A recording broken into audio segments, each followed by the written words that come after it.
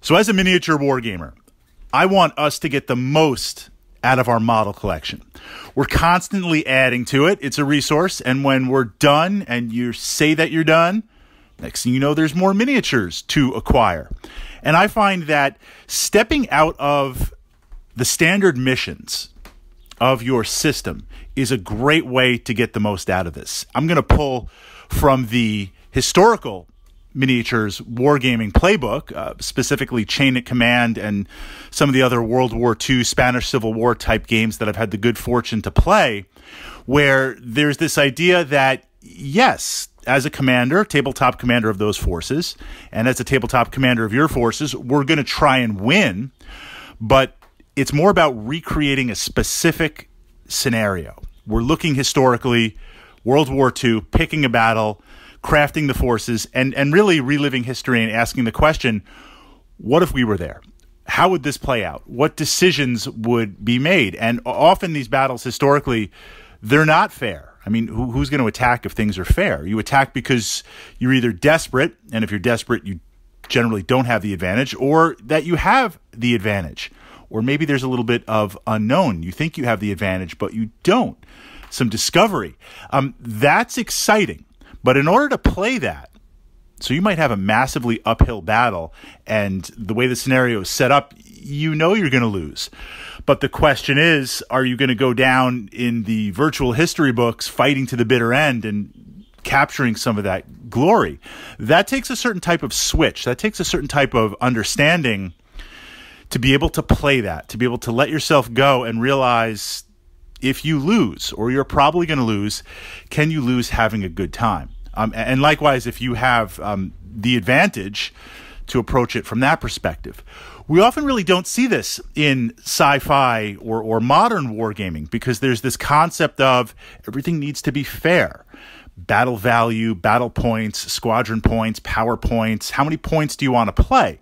And certainly good list building theory. I mean, if we have 150 squadron points and we can build radically different lists, list theory, game theory, understanding the rules, just because it's equal doesn't necessarily mean that the forces are going to be equal. Yes. But I want to encourage you to look at some specifics. And I want to kind of share with you a game that I played a while ago, but it goes down as kind of one of my top 10 narrative games that I really enjoyed playing. And I can't wait to do it again. This time we're going to do it with the Borg. So I'm a big Star Trek, Deep Space Nine fan. Star Trek Attack Wing, I enjoy playing it. I tend to focus on the DS9 aspects, but we certainly have enough models from the various factions, and we've got the giant Borg cube and some other stuff to play on the table. Essentially, it's a clone of X-Wing miniatures, although a couple of little nuances are different, especially in the various waves. And this makes sense as a capital type ship, like the Defiant can put out a lot of firepower. But if you have a Jem'Hadar battle cruiser, the type of firepower that it can put out, if you're used to X-Wing miniatures, some of those ships have massive firepower, but they're smaller craft. These capital ships, they put out a lot of dice. I mean, you can, with the correct pilot and upgrade, captain and upgrades, you could one-shot a ship. So in doing that, when you play big, massive games, a lot of action is going on, a lot of stuff's getting blown up. Positioning becomes key, and movement becomes key, and firing arcs become key. We wanted to revisit. In my mind, it's always going to be Terek Nor. Just that's where it is. Repelling the Federation invasion, retaking the station to have commerce under the watchful eye of the Dominion. We set up a scenario where pulling on the Angels story arc, Deep Space Nine is controlled by the Dominion. We've got Dukat, we've got the Cardassians, we've got Wayun, we've got the Jem'Hadar, and Sisko is mounting his assault to retake it. The minefield is dropped. He's retaking it. He's got the Federation. He's got the Klingons. Essentially, I took all of my ships, and we took a couple of ships from other collections, put down the Deep Space Nine model, and we're ready to fight.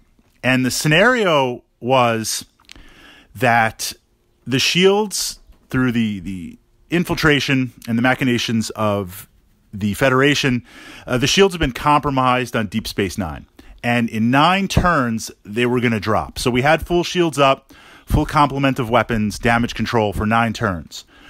Once the shields dropped, if we had not reduced the Federation and Klingon forces significantly, then we were going to have to evacuate, just like in the series, and get out of there, and Sisko can have his station back. Although I wouldn't leave him the baseball. I'm taking that with me, absolutely. And I don't know, I'd like toss it somewhere.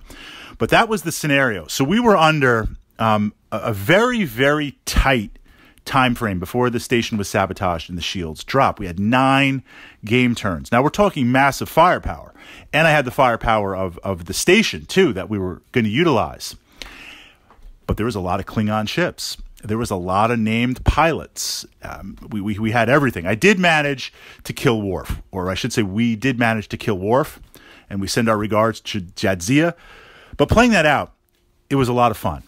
And we knew going in that we were going to have to be hyper-aggressive. We were going to have to take a lot of risks, a lot of upfront risks. It was not going to be hanging back with our ships and kind of letting Deep Space Nine take the brunt of it. Like, no, all the guns, well, I should say, the phasers, the disruptors, we even had some Breen showing up. Everything ready to go, pushing that out.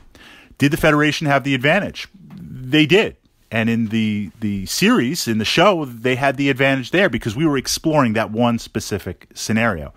It was a lot of fun because we got to quote the movie. We got to play with certain captains. We got to really do all of that rather than, and a lot of my Star Trek Attack Wing battles are like that, throw up some ships, blow some stuff up, see what happens. But I want to encourage you to really, really explore, to take your model collection, if you're not a historical wargamer, to take your model collection and within that narrative, if we're looking at Warhammer 40K, go back to the Black Library, look at some of those scenarios where it was so one-sided and it was so heroic, and craft something to that regard. I mean, look at some of the Tyranid invasions. You were never going to win, but how many turns can you hold out? How many turns can you hold out? It's a badge of honor, immortalizing yourself in the archives, in the holy halls of Terra. Your name inscribed in one of those books that's going to be put on that shelf for eternity and never read again. That's exciting. That's not the only way to play. But I think as sci-fi wargamers or modern wargamers not looking at historicals, we tend to try and balance everything. We tend to try to make everything fair. We tend to try to have every scenario be equal. And that's important in a competition. That's important as a tournament, in a tournament. But in homebrew play, in narrative play, how can we get the most out of our miniature collection? That's the question. And I'm doing you a massive favor because the more you utilize your miniature collection, the more you can self-justify to get more miniatures because you're utilizing your entire collection. You're putting everything down. You're maxed out. So that's the excuse to hit that button, order more plastic and metal, paint them up, and keep that cycle going.